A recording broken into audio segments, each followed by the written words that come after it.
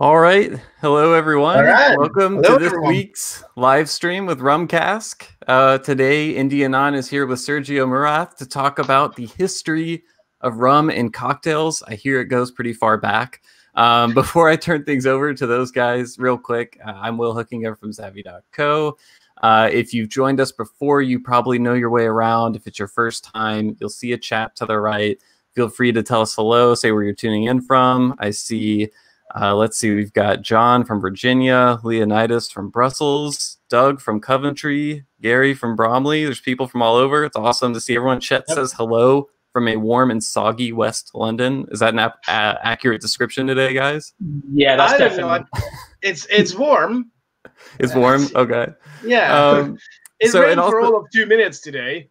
That probably made things nice and sticky. So if you guys have a question at any point during the presentation, you'll see a little button at the bottom that says ask a question.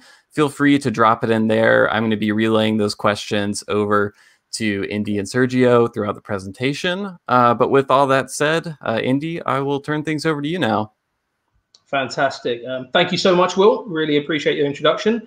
Hey guys, welcome again to one of our live streams. Really appreciate you joining us. Hopefully you've enjoyed some of our previous live streams, and got a really unique one for you today. So the guest we have today is a London-based rum advocate. He works as a brand ambassador for Jamaica's Worthy Park estate. He also works in the legendary rum bar in London, Trader Happiness. He's done multiple Tiki takeovers across the world, and in general spreads the word of good rum and cocktails throughout the globe. Really excited to be able to introduce Mr. Gergő Muráth, the dude in vibes. How are you, Sergio? Yeah, I'm good. Thank you, mate. That was a fantastic introduction, and I feel like it may have given me a little more credit, but yeah, hopefully we can turn this into an enjoyable and maybe even an informative session on rum history and cocktail history, because rum is one of those spirits that has been put into mixed drinks pretty much since its conception.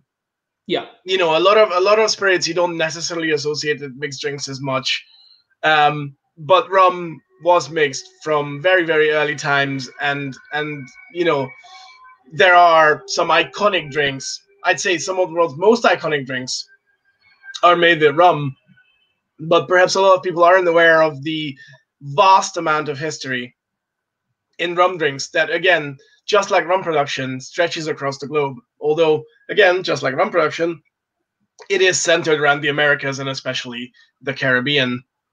Yes, absolutely. So, guys, just to give you a quick kind of overview of what we're going to talk about today, we are going to focus on the history of rum in cocktails. We're going to talk about rum punches. We're going to talk about how they came into concept. We're going to talk about rum in Cuba, cocktails in Cuba, in Trinidad. We're going to talk about prohibition. We're going to talk a little bit about Tiki, cocktail revival. There's loads of different topics. So please, if you have any questions for us, or I say us, I mean for Sergio, please put them into the chat, and we're going to try and answer them as we get them, hopefully. But Sergio, otherwise, yeah, happy to get going. Yeah, so whenever discussing the history of rum cocktails, but really the history of cocktails in general and mixed drinks, the first thing I always go to is punches. Mm-hmm. And punches come from the same sort of general area that sugarcane comes from. While sugarcane may be the most associated, again, with the Americas, it actually comes from the Hindustani Peninsula, Papua New Guinea, Indonesia, that sort of area. And that is the area that gave birth to a drink we call Batavia Arrack. Now, Batavia Arrack is very closely related to rum. Really, the main difference is that in the fermentation of it, you use red rice as a secondary fermenter. Therefore, you can't really call it rum because it's not just sugarcane. But it certainly has that big sort of funky flavor that you associate with a lot of historically styled rums, or something that you would associate with a big sort of pot still Jamaican or a pot distilled cane juice rum. Those big, grassy, rich, funky flavors that I know that you love and that I love. But yes, and Batavia Arrack is not necessarily the world's easiest thing to drink on its own. And especially for a lot of European palates, it seemed quite harsh. So during the colonization of this area, the English, particularly the officers who had enough money to get a hold of extra ingredients, they started drinking it in punches. And now these punches would have traditionally consisted of Batavia rack, citrus, particularly lemon, tea, and water, and a little bit of nutmeg. Okay. So that was the basic setup. Later on, they started integrating brandy, and then they started integrating when punch made its way back to Europe. They started integrating stuff like Madeira or port. Again, this was very much a high society drink. Punch wasn't something that the normal people would be drinking, that the everyday people would be drinking. It was strictly for the higher classes and for the officers stationed around that part of the world. Right. And that was true for the first few decades of the history of punch, until it made its way to the Caribbean. Now, in the Caribbean, people were drinking a few different things. Most of it was especially the indigenous population. They were historically chewing on various barks and then sort of spitting it into that communal bowl until it fermented. And made a very early alcoholic beverage from that, sort of a beer-like beverage. But that all changed in the 17th century, and we all know around 1650 in Barbados is when people really started fermenting and then distilling molasses into what we know as rum. Although there are some earlier signs pointing to 16th century Brazil and the Dutch there distilling cane juice, or fermenting and distilling cane juice into rum. But really, the most common recognition is around the 1650s. Chet is saying he's intrigued by Batavia rack and wants to try more of it.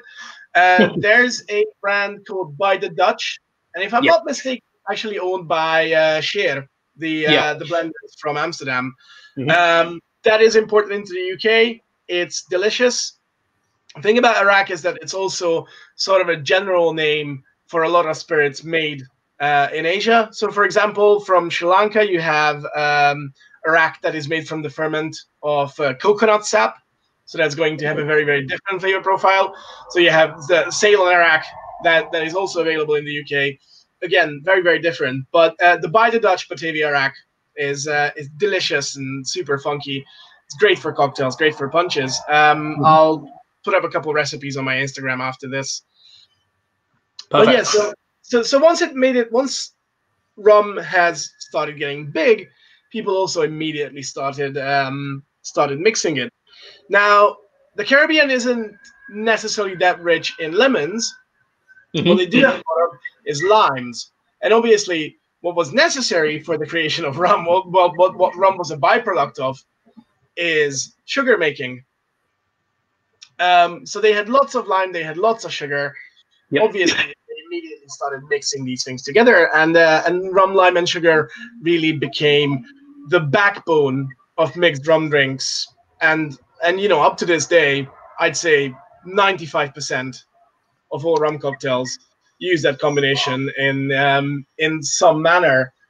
But yeah, and it was in the Caribbean that punch started more gaining ground among sort of everyday people, more lower class people, not necessarily just the planters. However, one interesting group that I need to touch on that has a lot of association with rum is pirates.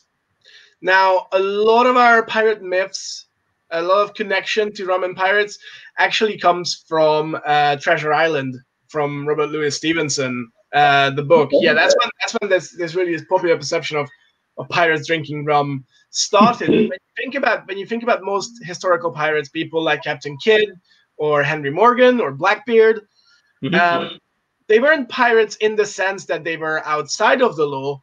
In fact, they were more, independent contractors. They were what we call privateers, which was essentially their own private military contracted to various countries, most of the time to the English. Therefore, logically, who they would have been robbing at the time were sometimes the Dutch, sometimes the French, but primarily the Spanish.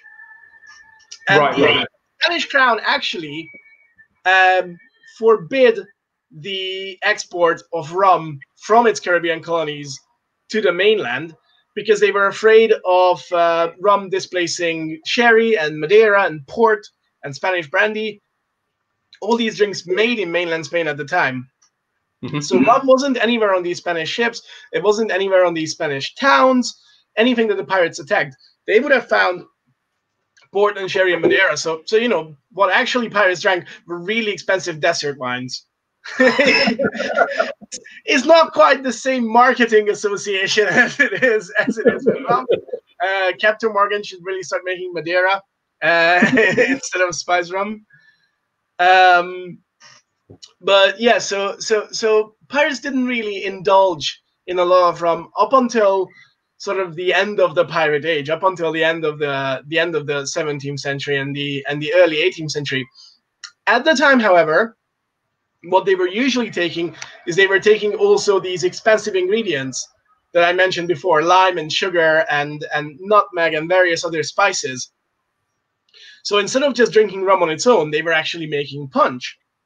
And punch became a very, very integral part of a lot of ceremonies, for lack of a better word. For example, you couldn't have an election for a captain without a large bowl of punch. You couldn't hold pirate court where they were making decisions over what to do with the prisoners they have taken, what to do with the various treasures that they have taken. And you know, really the basis for any legal conversation is definitely being really, really drunk on punch before that. You know, that's that is definitely the way to go ahead.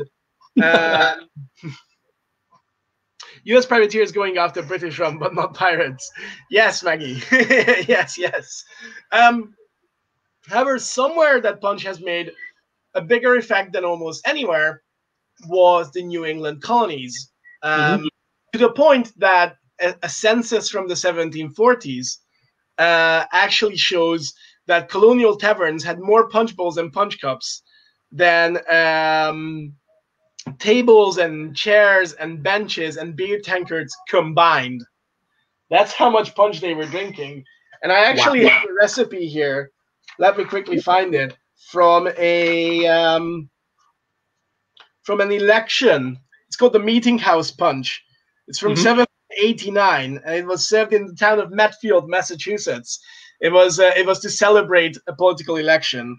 This is what they used: 4 barrels of beer, 25 gallons of West Indies rum, 30 gallons of New England rum, 34 pounds of sugar, 25 pounds of brown sugar, and 465 lemons. This was the punch that they had made for the entire town. We should do that these days.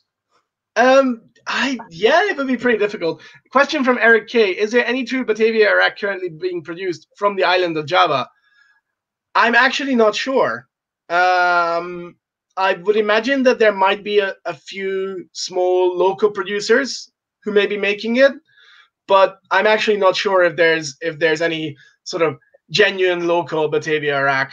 And I mean, very early on as well, a lot of it was taken over by the Dutch East India Company. You know, so so Batavia was obviously the Dutch name for Java as a Dutch colony. So I think very early on from its popularity, it was something that was controlled by the European powers rather than necessarily a product that became huge locally or in the region. Yeah, he hasn't found one from Java. Yeah, I think it would be quite tough to be able to actually find one, but you would expect with all the little distilleries popping up when you go to visit any country that there are probably local. Yeah, I mean, up until 4 or 5 years ago, I was pretty convinced that Bourbon Court was the only rum you really got in Haiti. And then, you know, and then all this wonderful Clarence started popping up, and you've got all these amazing tiny distilleries making absolutely incredible liquid. So, you know, I wouldn't be surprised if that was, but it just hasn't quite hit popular knowledge yet. True. So yeah, so punch was huge in New England, and rum was huge in New England.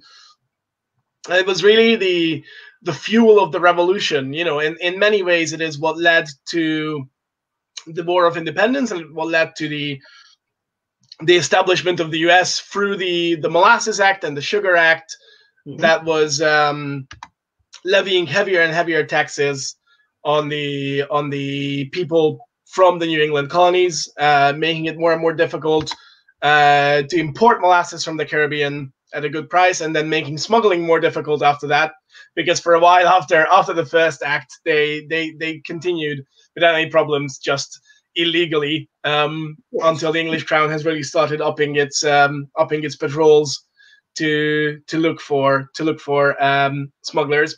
But yeah, it was huge, and it started gaining ground among the smaller Caribbean islands as well. And one of the ones that I tend to bring up, because it's connected to a rather interesting person, is the Father Labat punch. And Father Labat these days we mostly know because there is a Guadeloupe rum named after him. He was nominally a priest, but I think if you're both famously a slaver and also had 6 wives on 6 different islands, you're taking the letter of Christianity in a slightly interesting personal interpretation. However, for all his horrible qualities, he was also a massive gourmet. If you actually read through his memoirs, he's got these really, really elaborate recipes for all kinds of food. He was a massive, what we would probably refer to as a foodie today. But he also left a punch recipe using he specifically mentions rum from Barbados, and a little bit of sugar and a little bit of lemon, and water infused with spices. So he basically made the equivalent of like a syrup using cinnamon, cloves, and nutmeg. Essentially a very early pimento dram, which is probably why it's so close to my heart. Those of you who know me will know I have an overly large fondness for pimento dram as an ingredient.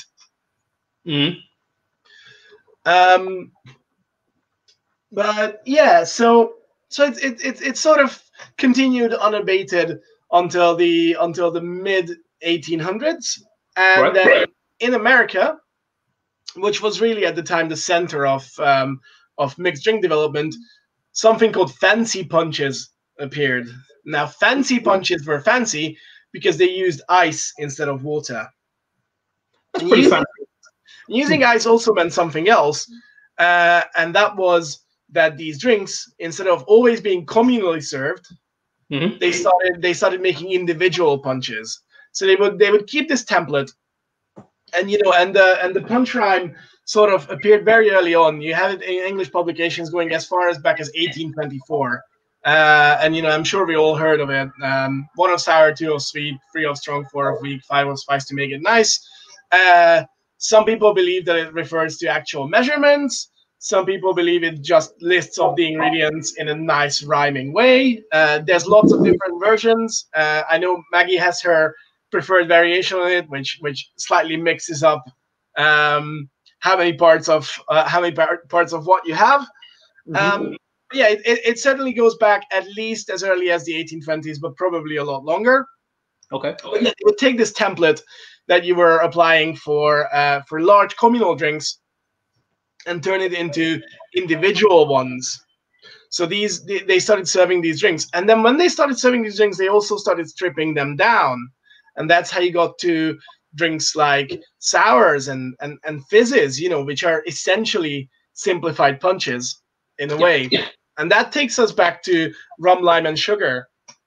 And rum, lime, and sugar is a combination that pops up again and again in rum producing countries, but in slightly different ways, adapting always to what the rum of that region is. So let's talk about 3 drinks. Let's talk about the daiquiri, the caipirinha, and the tea punch. All of them are rum, lime, and sugar, yeah? Absolutely. But they are served very, very differently. We'll go into detail on the history of the daiquiri very, very shortly. But as we now think of a daiquiri, it's a shaken drink, usually with 2 parts rum, 1 part lime, 1 part sugar, or thereabouts. Yeah, roughly. You know, sometimes slightly different, but pretty much along those lines. Then you have the caipirinha, just slightly differently. You know, most of the time it's served with muddled lime wedges and with raw sugar. You know, you're really getting those lime oils in there as you're muddling the sugar into the lime peel. You're getting all those oils coming out. It's going to be a little more fragrant. It's going to be a little more, the texture is going to be slightly different, which is again why you serve it over crushed ice, because you have that texture from the raw sugar. And cachaça is very, very aromatic. You know, it's very big and oily and quite punchy on the nose. Yes. You're serving it differently. Then you have the tea punch. Now everybody has their preferred tea punch recipe, but most of the time it's a huge slug of rum with a little sugar, but especially when you use cane syrup, you know, you use this really, really thick, really sweet syrupy cane sugar. You don't really need more than 1 spoon. And some people just cut in a little coin from a side of the lime, you know, like barely a squeeze of juice, and again some of the oils. And the reason for that is because especially unaged agricole style rums and agricole rums are again so aromatic and so grassy and fresh that, but at the same time pretty delicate, that you don't really want to overwhelm them by adding too much. But they're all a play on the same theme of rum, lime, and sugar.